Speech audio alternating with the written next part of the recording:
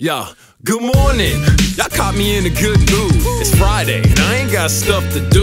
It's kinda nice knowing Al Gore's not the only dude warning us of global warming. So many countries trying to get this fixed in Copenhagen. It's like the Nerd Olympics. But can we go green without hurting business? Here's more news. You heard of this? The Large Hadron Collider works, and this is the best thing in Switzerland since Swiss Miss. Know what I want for Christmas? Health reform is on my wish list. Our senators will pass it soon if they're able, but it seems the public option's off the table. Obama said the economy might be coming back, but he's not counting all his chicks till they hatch. I think I know what he's trying to say.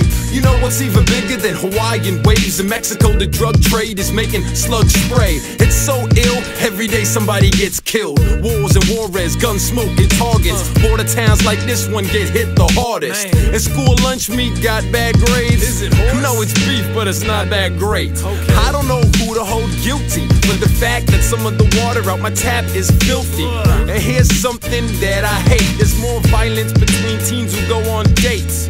Honestly, I think these kids need help. You're 17 and can't even control yourself? Step up your game, are you hearing that? We'll be back next week with the Year in Rap.